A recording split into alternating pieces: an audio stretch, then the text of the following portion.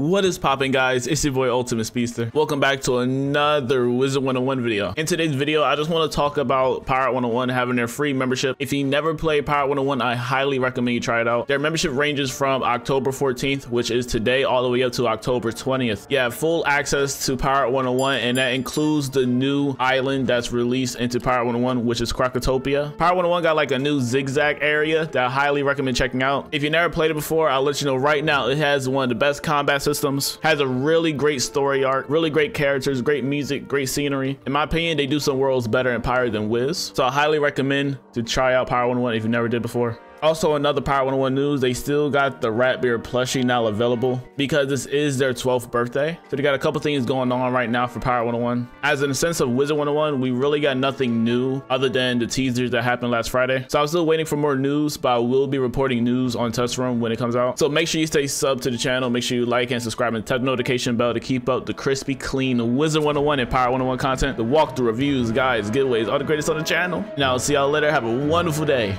Peace.